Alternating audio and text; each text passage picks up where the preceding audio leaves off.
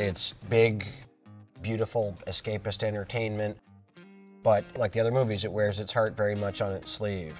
Usually around the holidays is when I like bring out the ones I've already seen 5 times and rewatch them while I wrap gifts. So some of my favorites are Love Actually, also Elf, a classic I love to watch. For me, yearly watches would be The Crow, Deer Hunter, which I'm sure, it's true, that's the truth. Every year? Yeah, I watch it at least once a year. Heat would be there too, and Tombstone, that's another constant rewatch. Wow, yeah. Those are dark rewatches. Yes, they are. Oh, I just watched A Star is Born at home. Nice. Yeah.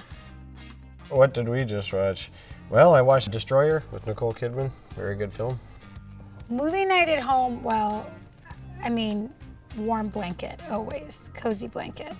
And I love popcorn, but my favorite kind of popcorn is the kind with M&Ms and Sour Patch Kids in it. Yeah, fair enough. For me, go-tos would definitely be, I'm one of the few people that loves black licorice, so yeah. a lot of black licorice, a lot of toffee, and then I'll usually go through like 3/4 of a box of cereal during a movie too, so that's a big one for me. I love making ups. Ever since I was a kid, I was like always super nerdy about how they made stuff. So seeing how they did something that I thought was really cool, seeing how they did it, my favorite thing in the world. I love a good gag reel.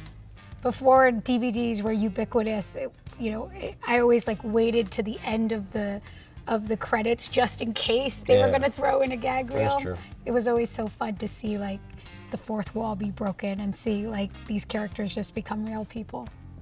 I particularly love that Dragons has always been big and epic, but there are also small, funny moments and tender moments, and it just feels like there's something for everyone.